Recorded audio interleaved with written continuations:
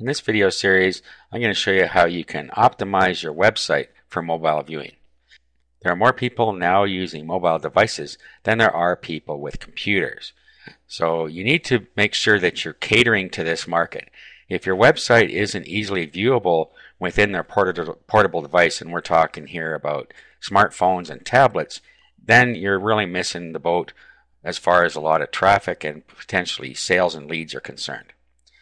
Now let me just show you, for instance, this is Yahoo Canada as viewed on my web browser on my desktop. Now, here's the mobile version as viewed on my phone. You'll see it's quite different. So what we're going to learn in this video series is how you can create a mobile version of your website and then have it automatically pipe to the mobile version if you're using a smart device.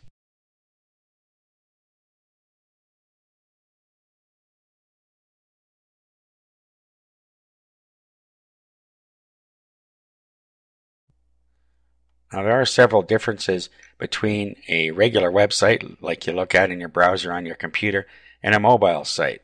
This needs to happen because of obvious reasons. The browser space on a smart device is not as big as what you have here. So you have to optimize it so people can easily view it on their smart devices. Okay, so for instance, let's bring up that image again. And you'll notice here's the sidebar for Yahoo. It's not here anymore. So one thing, the sidebar is going to go. You need to adjust the length and the width of the image, and then you need to adjust the entire layout. Also, usually you will get rid of any images off the top, or you may have to redo a small banner. And then your navigation changes. You'll have navigation along the top, and usually that's all you're going to have. You won't have any navigation bars anywhere else. You could also have some navigation on the bottom like we have here with this next. Okay, so what we need to do is we need to create a separate mobile version of a website. In the next video, I'm going to show you how you can do that.